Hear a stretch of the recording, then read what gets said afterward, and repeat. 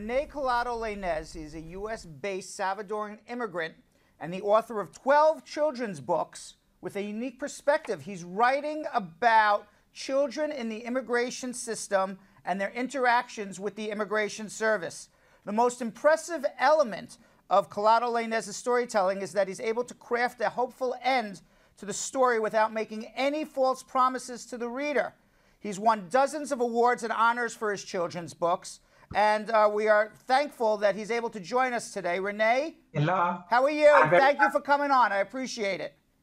Yeah, me too. I am very happy to be here. So, René, tell me a little bit about your journey to the United States. You were born in El Salvador, and I understand you came here as a 14-year-old. I remember, like, from El Salvador to Guatemala, we walked the bridge, and then we took a bus to go to Guatemala City. But in Guatemala, we have to take, there is a river from Guatemala to Mexico, and we took like a little boat. Was it scary to do all of that as a 14-year-old? Were you scared doing that? Yeah, especially the last part, coming to the United States and crossing the mountains. That was really scary because I was not expecting that. So what inspired you now to start writing children's books about children going through the immigration process?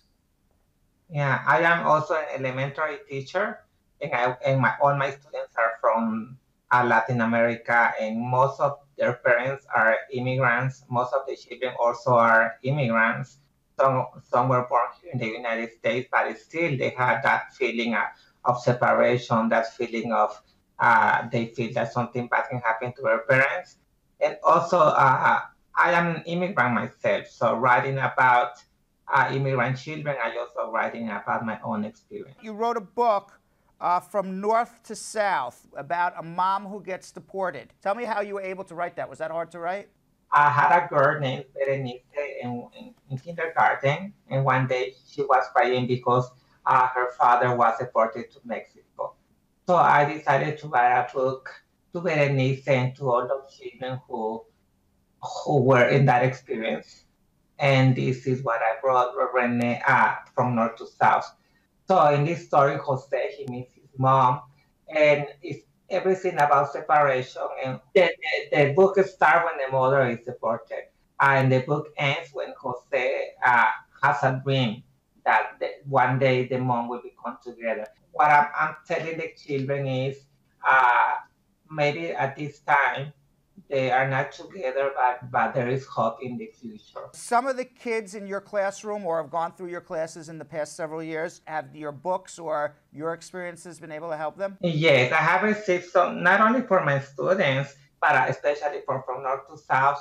I have received so many letters from parents who are away from their children, and for children who are away from their parents too. You've experienced this as a 14-year-old, so you know what it's like to cross the border with a parent. You lived it. Yeah, it is really tough because when you leave your country, like for especially when I left El Salvador, it's very far away. And in your mind, you have a goal, Tijuana. Oh, because that was my father told me. When we get to Tijuana, we are very close to Los Angeles, to California. So through that journey, it's like you are running a marathon and you're hoping to go to that finish line.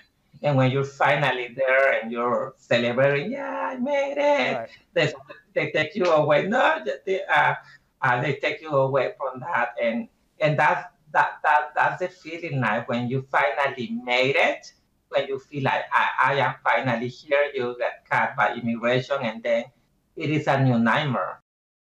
So tell me about some of your well-known books here. This is My Shoes and I, and this is my real journey, because I received brand new shoes from my mom for Christmas to come to the United States. And this actually is my book, living in El Salvador,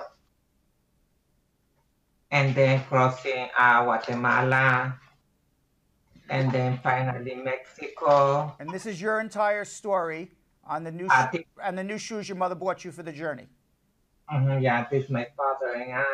So this is actually my own story, crossing the mountains and the river. Is this a book for what age group?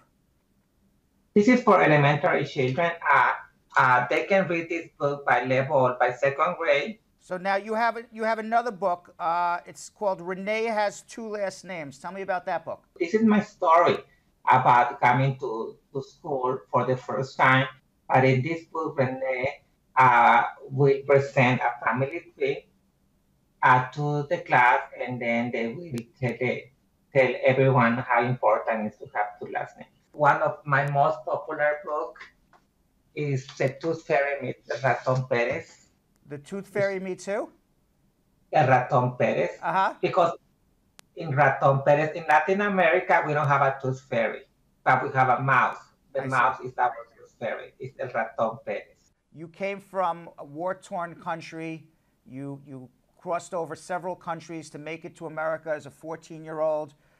You have ultimately got your green card and you're a citizen. You're contributing to the culture and the well-being of the United States of America. Tell me if you feel you've reached your American dream.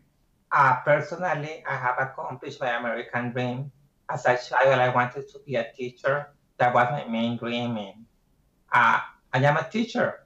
And also my other dream was to become a writer, to publish my own books, and I am also doing that. My books are everywhere on the internet, Amazon.com, Bernstein, and also you can get my books to my publishers. They are also online, and I wish for the future, for those children who are crossing the border, for those children who are here, that there will be the same opportunities for them. René, I appreciate it. Thank you very much for coming on. Your books are amazing. Okay, thank you.